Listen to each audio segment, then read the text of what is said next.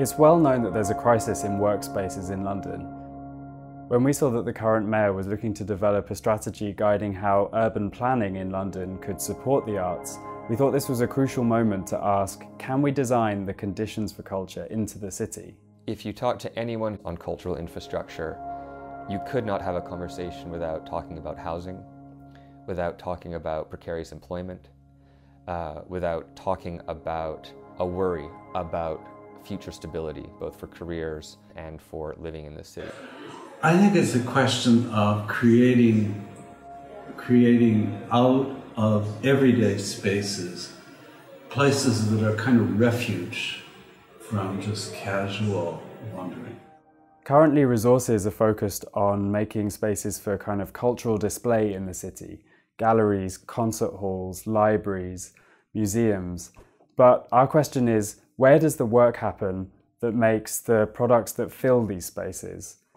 Part of the aim of this project then was to bring these production spaces to the fore and also focus on the way that their design shapes the kind of work, the kind of labour that takes place in them.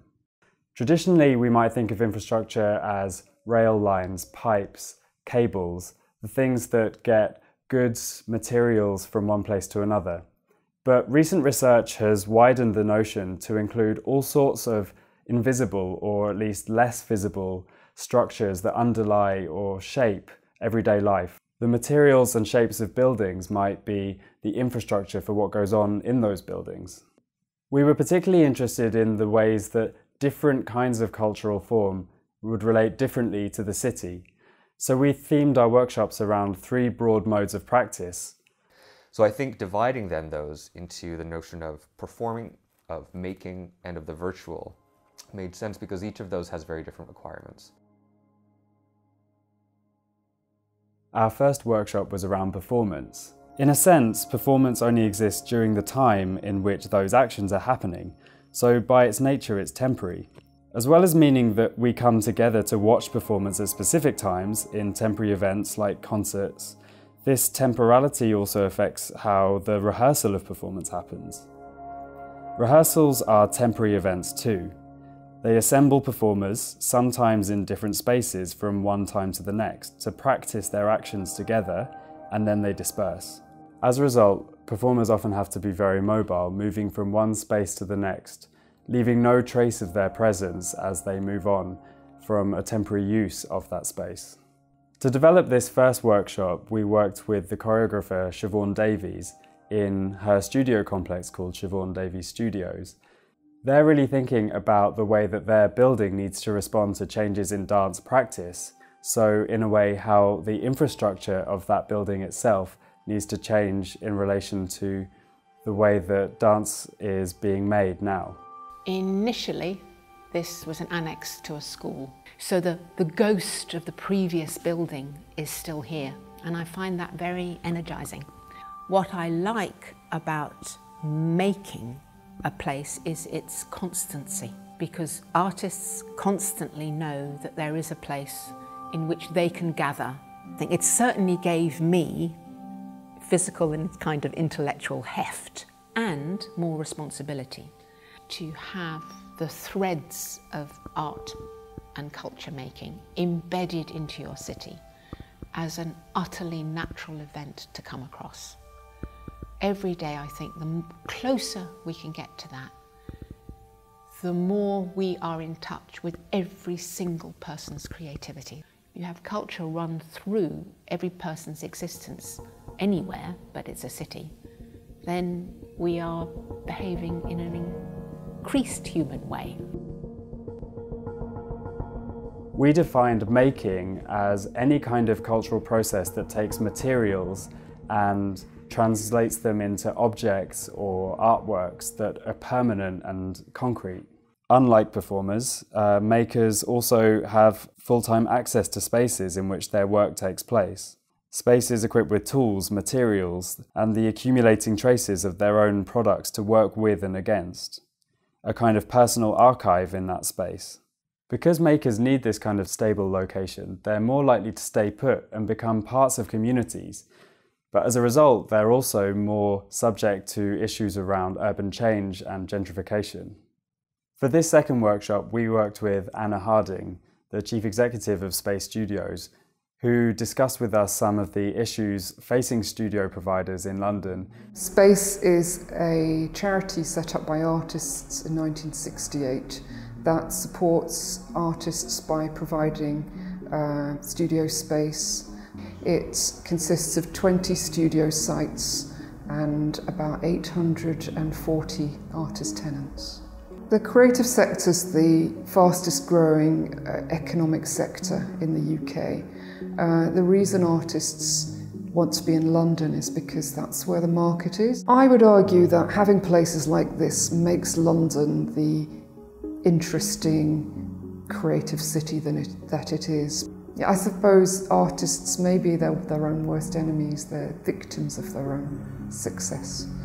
Or having made, say, Hackney an interesting place to be, it's attracted a lot of kind of second wave creative industries, or they're so-called creatives who can pay, 3 times as much rent, and that's a problem for the artists. We need investment to secure more long-term premises. There's an awful lot of money wasted on pop-up projects that are really short-term, and I'm not really clear what the long-term benefits of them are. The longer it's left, the worse the problem gets. So invest now in London's future. That would be my message. The final mode of cultural production that we focused on was the virtual. We defined virtual cultural forms as things that were both produced and displayed using media, whether that be digital, print, audio, and so on. As all these are produced in the relationship between people and screens or pages, they can hypothetically happen anywhere without special kinds of infrastructure. Writers and others producing this kind of culture often make infrastructure out of places not intended as cultural workspaces. We wondered, can you design cities around an activity that doesn't happen in a specific kind of location? One of the things I think is most remarkable about the impact on the city of the virtual is how little there is of it. At the beginning of this boom, a generation ago, when it was becoming clear that people wouldn't need to work in offices, they could work from home, from the train, from the cafe, the forecasts were that the urban office is dead, that we thought everything was going to change with tech, and it didn't.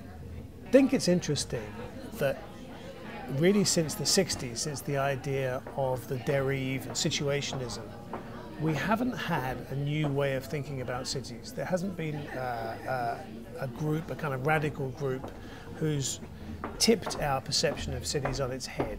I don't think necessarily that there's a formulaic type of space that suits the sort of work that London should seek to provide. And you sort of see these things being very overly consciously designed in, say, Google's HQ breakout areas and so on. So like sort of semi-work, semi-leisure spaces where people are allowed to be both creative and productive, and I'm quite cynical about those spaces because I think there's large corporate agendas hidden there, and the blurring between work time and leisure time and paid time and unpaid time is less dangerous. But I do think that in terms of the economics of space, that London could afford a little more to people who perhaps can't afford regular office space, which writers usually can't, freelance journalists can't. People's rents are escalating, yet there are properties that remain empty. There are sites that remain undeveloped, yet there's not enough co-working space or creative working space. As a citizen, I would like that situation to be more legible. I'd like to know if there are interim spaces available for 6 months because that building's not going to be developed. It would be great if there was a way to kind of make sure that the city was at its kind of productive, dynamic capacity. So many of us, and I include myself and probably most of my colleagues here, who want to live and work in the city, but the economics of it makes it so hostile to do that. Making, performing and writing represent different kinds of labour that go into the production of urban culture. As attention goes into the need for affordable infrastructure for this kind of labour, it's extremely important that we have a better understanding of the different ways that these kinds of cultural production are affected by the city. This project has enabled us to bring together artists and architects in conversations they wouldn't usually have, and then bring those thoughts to the GLA as they develop their cultural infrastructure strategy. It's also enabled us to work with architects to develop design proposals for new ways of dealing with cultural infrastructure. All of those things can be found in the report published along with this project. Theatrum Mundi's new cultural infrastructure report outlines these findings and offers some really exciting new ways to think about these challenges.